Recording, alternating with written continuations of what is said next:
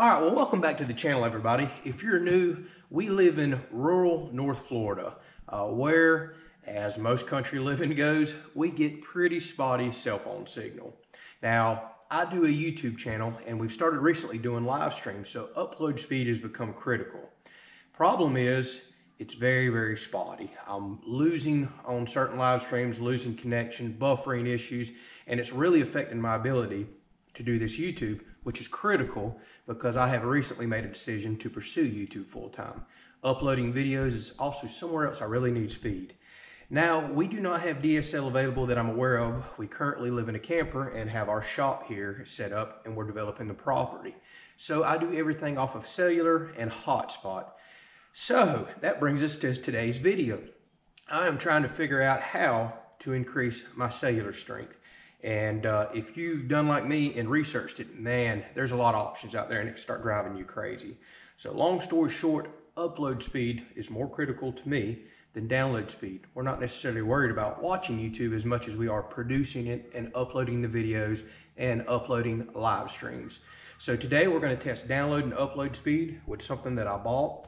The two main types of ways to boost your signals out there, if you've done any research, is what's called MIMO, or a device that has multiple in and out antennas. Typically that helps your download speeds from the way I understand it, or cellular boosters like I got here, which sometimes does help your download speeds. We're going to test that, but what it really helps is the signal that you send back to the tower. It amplifies that greatly for your upload speeds. So very critical for me doing YouTube. So I decided to go with a Weboost product. Weboost, without a doubt, has the most reviews online and seems to be probably the best product that you can get for cellular boosters. Just a lot of reviews state that, again, on Amazon and watching YouTube. So they just kind of seem to be the product to beat, so to speak. I was about to get the Weboost Home cellular package that does all major carriers from Sprint to Verizon to AT&T. It was like $400, which is kind of a mid-grade one, but that was a lot of money to me. Then I stumbled across a new Weboost Basic Home. It is only for AT&T and Verizon. We have Verizon here. And I saved quite a bit of money. It was $250, $150 savings. So we're going to test this one out and see. Verizon's pretty much all we're ever going to have in this particular area. And we're going to see if the $150 savings was worth it and we get this signal boosted.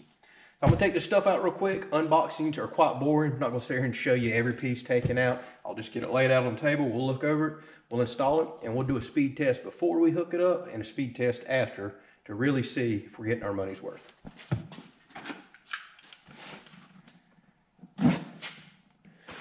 All right, excuse the workbench, but this looks pretty straightforward. So it comes with an inside antenna, a little coax flat cable, so you can actually close this up into a window if you don't want to drill a hole through your wall, so that's a nice little touch. A bracket for mounting the antenna, and a little coax adapter that allows you to hook two coax cables together.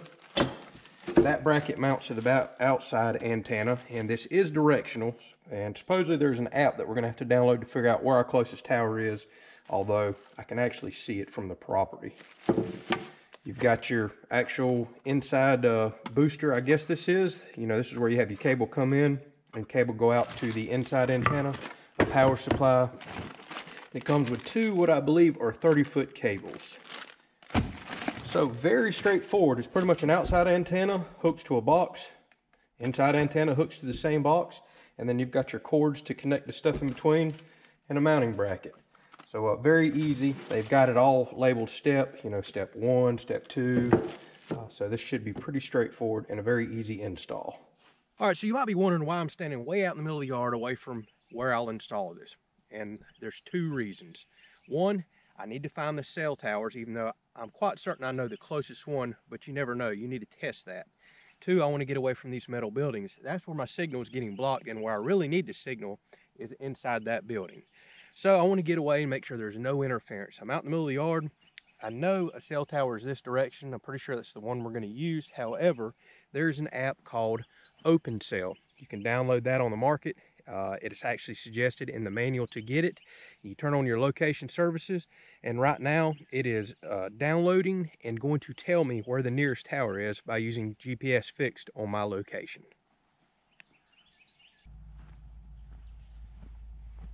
And it's actually a good thing that I use this app, because it turns out the tower that I am very much familiar with is apparently not a Verizon tower. It must be an AT&T tower. So I need to go the exact opposite direction that I thought. It's critical to figure that out before you start running and installing your wires, because I was going to mount the antenna on this side of the building. Turns out it would do me no good, because there are 3 towers near me. That's something else I did not know. One is this direction, one's this direction, and the closest one it's telling me to me is the exact opposite direction that I was thinking about going. So now I have to replan the way that I'm going to run my wire through that building and how I'm going to mount the antenna. All right, I've looked at all the different steps here. I'm not going to run it in the exact order it says, but the most important is it says do not connect this booster until you know, don't give it power until the entire system is fully hooked up and installed. So it looks like this would be your last hookup. So this is a bracket that it comes with. It will actually accept a U-bolt to clamp onto it. And what I have decided I'm going to use is a rigid piece, very thick wall PVC pipe, and I'm going to make an antenna mast so I can spin it and get the direction that I need. So I'm going to take this bracket. It's already got holes on the back. It comes with a little pack of screws, and we're going to use this bracket. All right, then it comes with this bracket. As you can see, it's notched out. It's a clamp to basically go around a section of pipe. It looks like it'll fit many different size pipes. Now, if for some reason you needed to put your antenna at an angle, you could put the U-bolt here and pick different ones, but I know I'm going to be perfectly flat and level, so I'm just going to use these 2 right here. And if you're curious, it looks like it uses a 10mm wrench. All right, so there it is. I just attached this L bracket to the back. The holes were already there. Screws were provided. I've got my U-bolt mounting bracket that'll slide down over the pole now. I'll tighten that up once we get the pole installed, which is the next thing that I'll do. Then we'll start running coax inside. The reason I want to do it this way is to make sure that my antenna is going in a location that the cable will reach. If I start mounting everything inside and running the opposite direction, then that dictates to where I have to put my antenna. I'd rather start with the antenna to know that it is in the proper location, I'm getting clearance, and then I can always mount this somewhere else inside if I need to. It's much easier to move this than it is the antenna. I can just curl up the rest of the coax cable. So it turns out I have wooden drip edge on a separate building that I'm going to run this over to. So I'm just going to drill a couple holes through the PVC that I can screw this in to that wooden drip edge.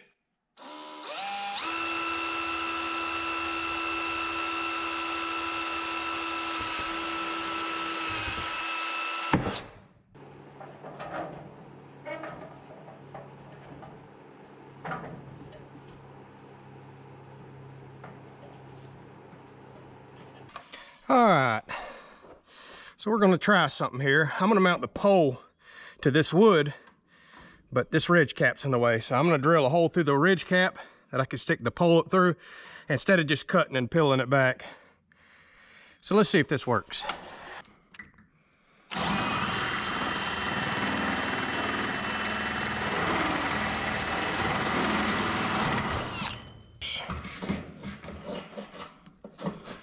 Perfect.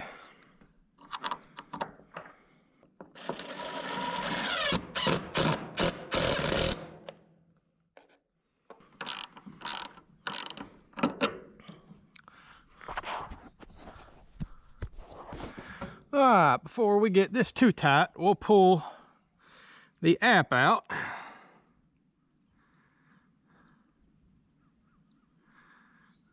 There's the open signal app. Turn my location on.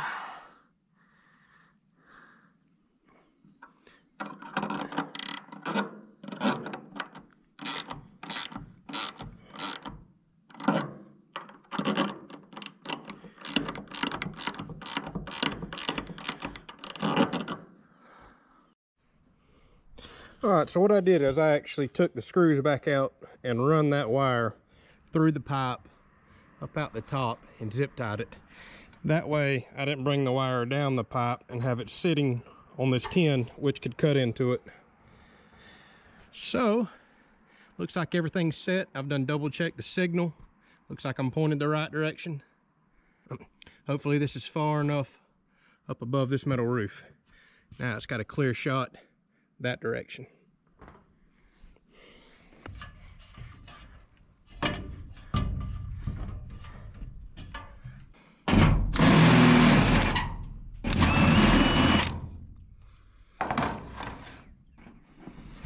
Alright, I'm gonna make sure I put a grommet in since I went through the side of this metal.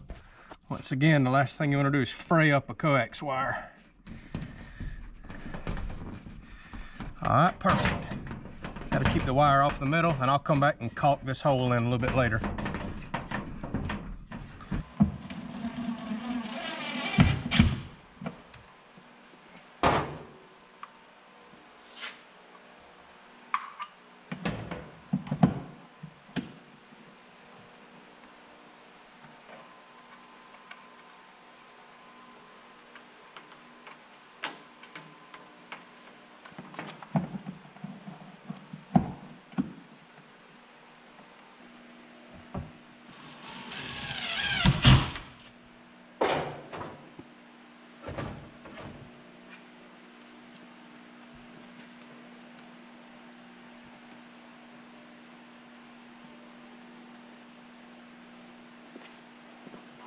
All right, so here is where we are going to do an unedited speed test.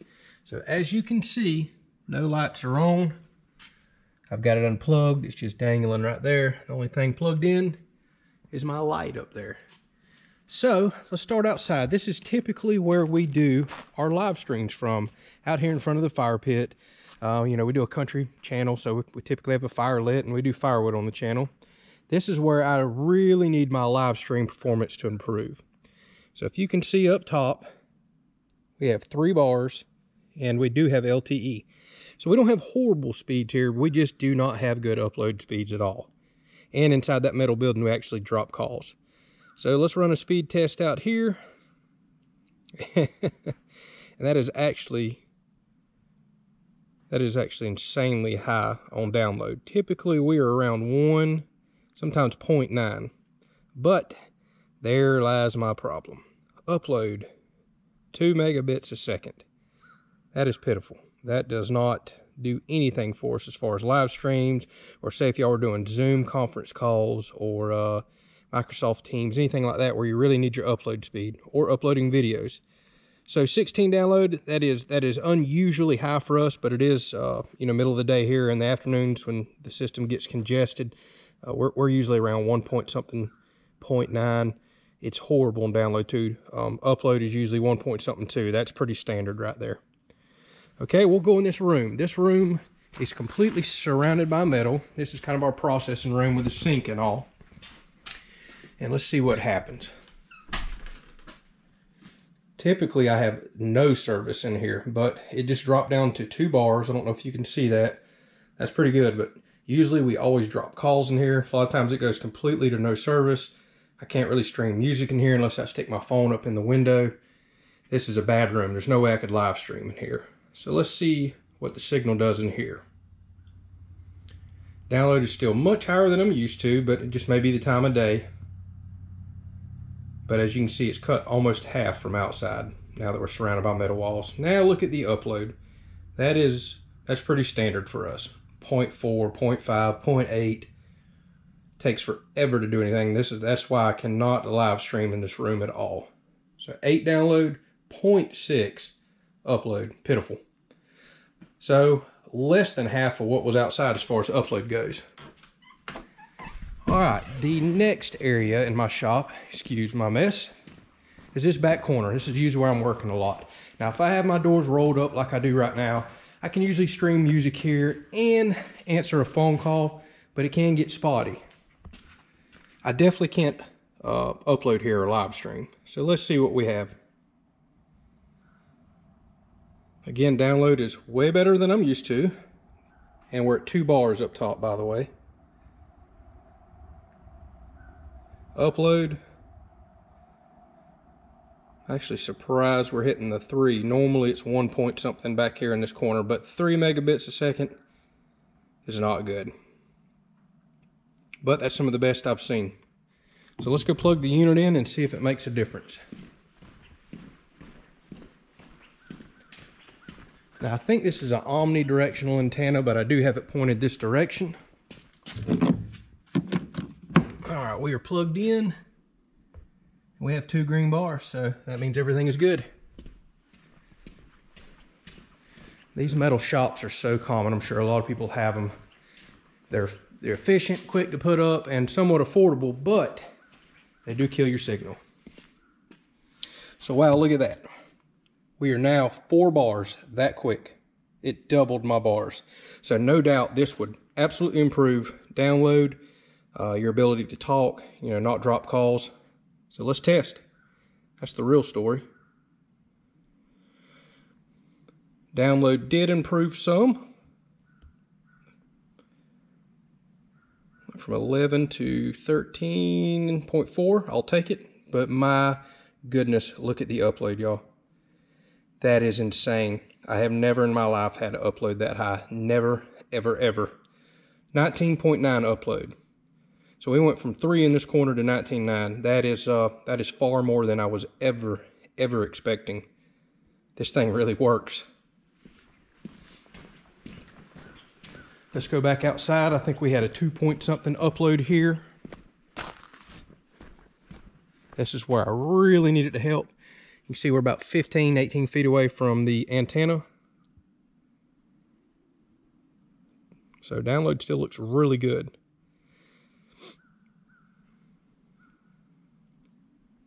Curious to see in highly congested hours if that stays improved. And our upload, is still going. Dramatically improved out here.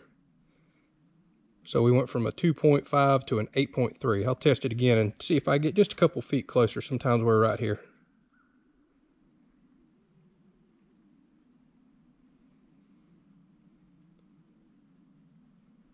Download seems to be all over the place. Upload, oh yeah. So that's just crazy good for us. Crazy good. So from a 2.5 out here to a 17. No problems live streaming out here. Let's test the room. We'll give it just a second. We're still showing 4 bars in here. Remember, it was 2 bars a minute ago, so it's looking like it's improving everything. Again, should not have a problem with drop calls in this room anymore. And we're behind the antenna. I did not turn it, so it must be fully directional.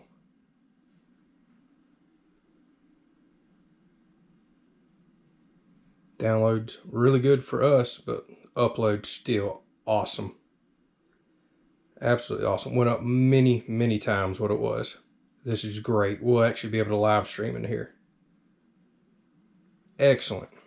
This thing really works, y'all. It really works. All right, I just thought of another test that I wanted to check real quick, and that's uploading a video. So I've got this computer hooked to my phone. This is typically how I upload videos over mobile hotspot, and I'm going to upload a 3 gigabyte video. I have the booster unplugged, so it's just running straight off the phone, not boosted. And we're going to get a time here in just a second that'll tell me how long it predicts, excuse me, to upload. All right. Okay, hopefully y'all can see that. 2 hours and 30 minutes is its prediction, which is actually pretty good. So it can take up to 8 hours sometimes, especially when the network's congested, for me to upload a video of this size.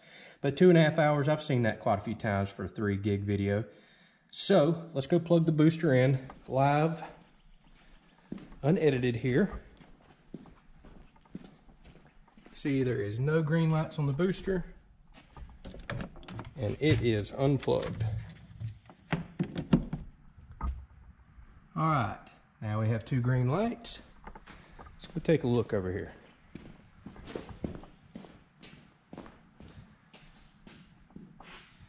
It takes it a minute to process.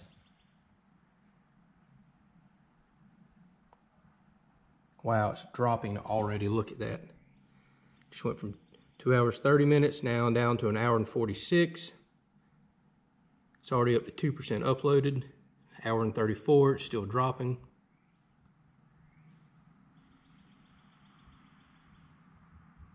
Hour 26, it's already shaved an hour of upload off of that.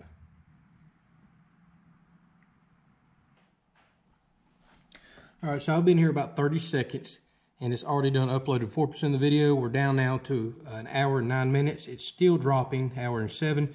Looks like it's gonna upload this video in under an hour.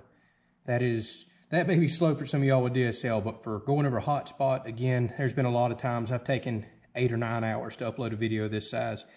It's still dropping, and I really think it's gonna upload it in well less than an hour, which is just insane and life-changing for us.